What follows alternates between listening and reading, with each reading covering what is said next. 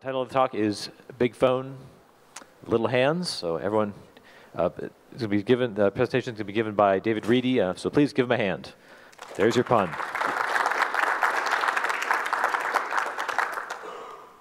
Thanks. I'll get started. You always need inspiration for a talk like this, and of course I'm taking my inspiration from, by his own admission, the greatest president this country has ever had. Everybody knows the jokes about his hands. In our case, this actually became a problem, that we have users with our software that have small hands, and a number of other needs as well. The problem that we have with our software is for use in aged care situations by carers. So often they're working with an aged care resident or a person who may or may not have full faculties when they're working with them. So often our software is used in very constrained situations, and for it to be useful, it has to be quick and efficient. These are people, if you've ever worked in aged care or know anyone who does, know these people are underpaid and overworked. They don't have a lot of spare time, so anything they do has to be done quickly, has to be done efficiently. So in the case of our software, if it's not really efficient, it's completely useless. It just won't get used. So this is the situation we found ourselves in. Because of the situation, often a carer will have an old person or a disabled person or whoever is in their care on one arm. They have only one hand free to do any work. At the moment, at least in Australia, 80% of aged care workers are female, so most of our users for at least part of our software are women. And of course, women have smaller hands as well. And of course, most people have a dominant hand. They have one hand they prefer.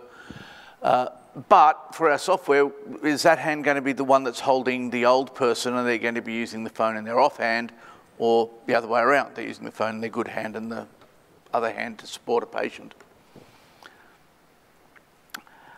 I came up with a term, it's called polycalization, and it means making your software thumbable. If you want to know why it's called that,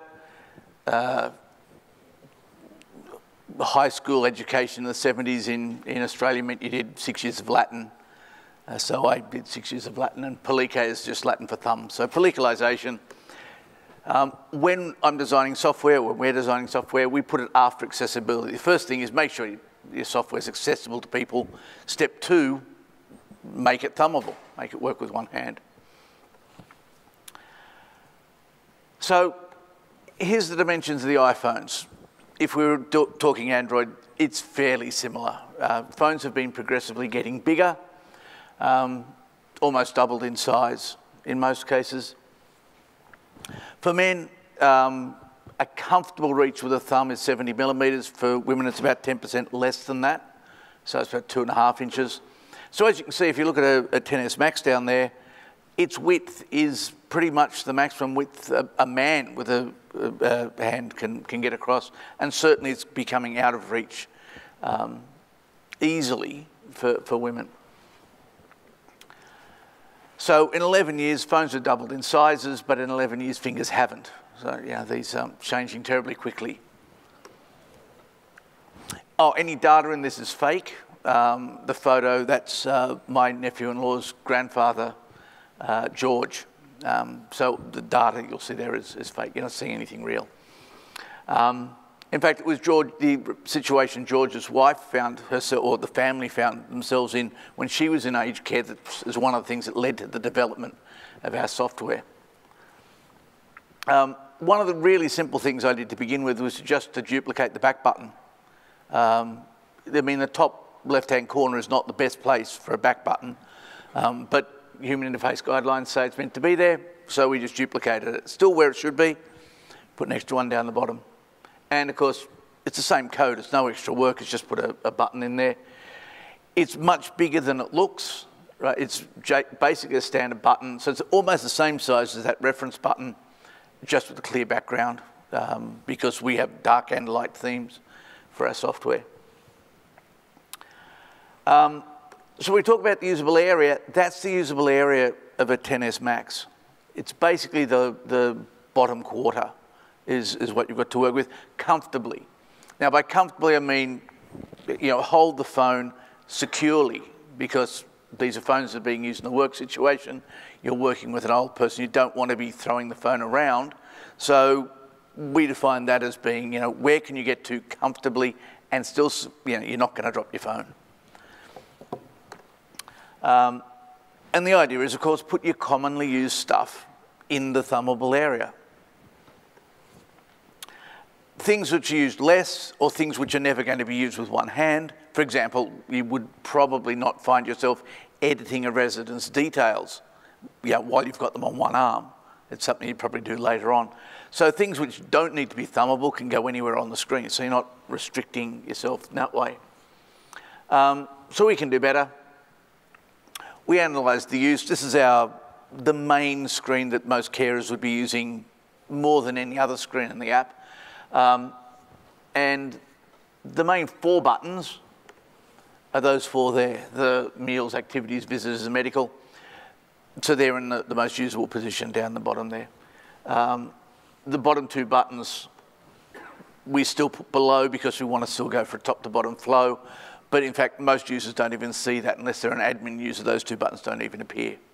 But there's still somewhere to get to if you need to. But is it really better? I mean, there it is with the overlay. As you can see, that's pretty easy to get to if you're holding it with your right hand. Of course, if you're holding it with your left hand, it's not a particularly good solution. In fact, I would say that is probably worse than if the buttons were just placed randomly, because then you have a 50-50 chance of them being somewhere useful. This is terrible. So what do we do about it? We need to know something, and basically we need to know the user's dominant hand. I always put none into these things just in case. But basically people are going to have a left or right hand dominance. Some people don't, but they're lucky. And if you've got to choose a default, obviously you choose right, because 80% of people are right-handed. So this is better. There it is arranged for a left-hand user. As you can see, same as a right-hand user, other way around, really easy for them to use.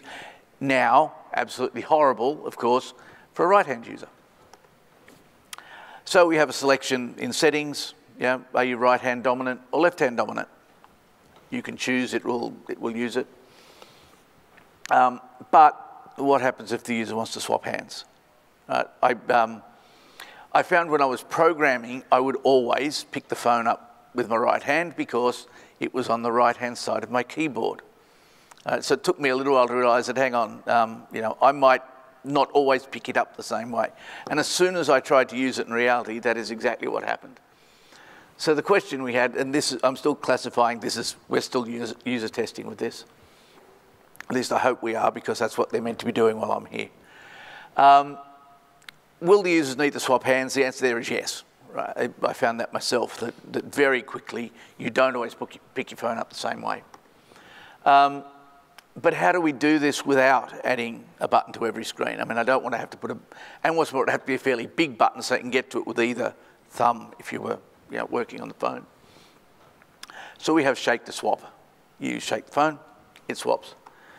The problem is, of course, as Apple has found out, shake is hard to discover. We have the advantage that the users, at least the carer users of our app, will be trained in the use of the app because it does lots of medical things as well.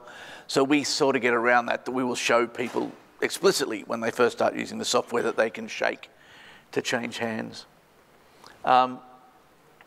And when I gave this talk once before, when I did, it was still a rumour that Apple would be changing the undo gesture, at least on iPads, and they have. So I think we're free to use our shake gestures. And as I said, we're user testing this at the moment, and it will need user testing. I mean, I'm guessing, I don't have to deal with caring for people every day. We're going to give this to some people that do and see how they feel about it. Fingers crossed. It's really simple. This is the only bit of code. I took all the other code out, but I'll tell you how you can get it.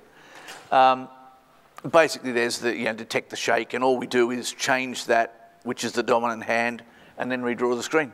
User coordinator. So, check your use cases. Do people need to use your phone or use your application with one hand in the real world? Look at your UI, see if you can make it sort of, work out what's primary, what's secondary, and then think about making it thumbable. And then, of course, get into people's hands, both hands, left and right, and get them to use it. If you need to contact me, there's the details. If you'd like the code that sits behind this, that top link will take you to the blog where there's a PDF of the extended version of this talk with all the code samples and everything else. I'll apologise for the crappy website it's on at the moment. That's another job that's meant to be getting done while I'm over here, but it's still under construction. Thank you, David. So it's a good thing for all of us to consider when building our apps.